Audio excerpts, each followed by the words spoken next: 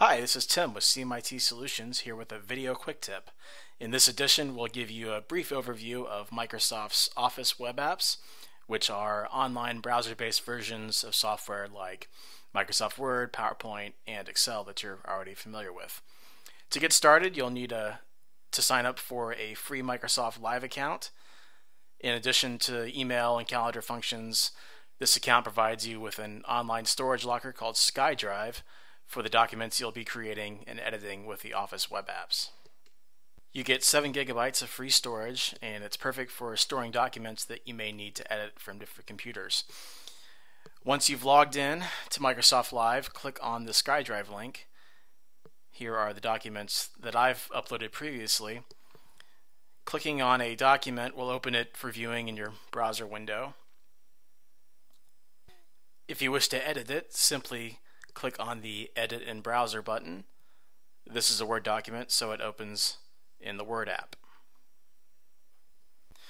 From here, you can edit the document as you normally would in Microsoft Word. You can also print from here, email a link, open the document in the regular version of Word. To create a new document, simply click on one of the icons shown here. We'll start a new Excel spreadsheet. Just like with the Word app, you can type and edit as you normally would.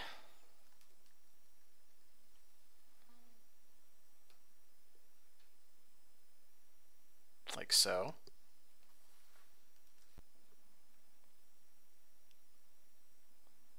And right-clicking on the file brings up menu options that allow you to, among other things, download a local copy, move to a different folder, or delete the file completely.